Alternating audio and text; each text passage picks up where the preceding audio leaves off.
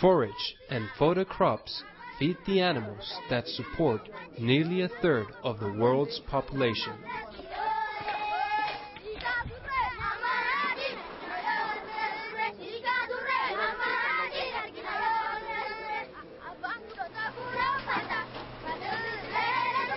As markets for animal products grow, demand for these animal food plants is escalating.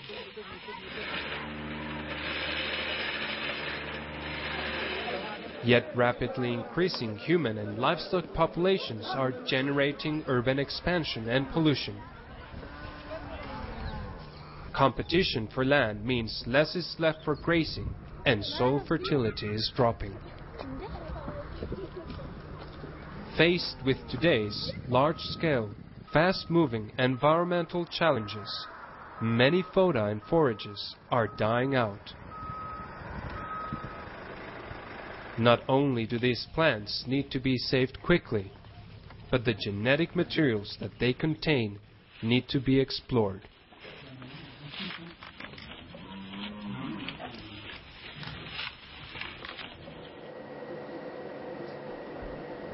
A major focus of the ILRI Genebank is the research and use of the precious genes inside its forage and fodder collections, work that is increasingly important as new pressures are felt in developing countries.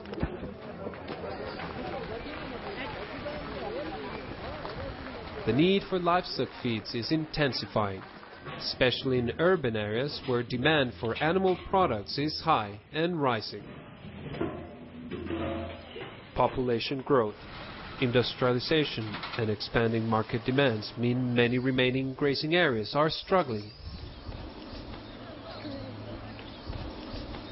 Natural pastures are losing quality and becoming unable to feed the increasing numbers of animals that poor farmers need to keep.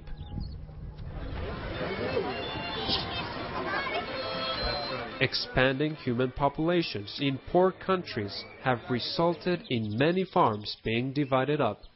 So with each new generation, the food and feed needed for the family must be produced on less land. You can see all this land belongs to our great-grandfathers. Like 20 acres from there, with 6 sons had to share equal portions. Now we are 3 boys, and each one of us has to get a piece of it.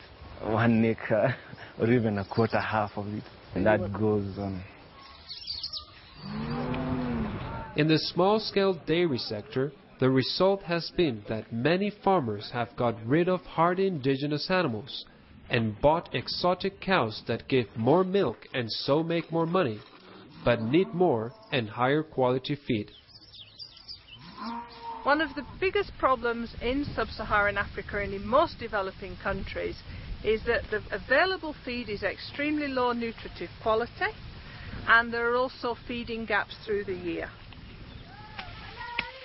That's why Napier grass has become so important as a supplementary feed source, particularly for crossbred animals for dairy. We use Napier grass because it's nutritious for the cows and it's also high producing, so it's a cheaper form of fodder. If I didn't have the Napier grass on the farm, probably my cows would starve.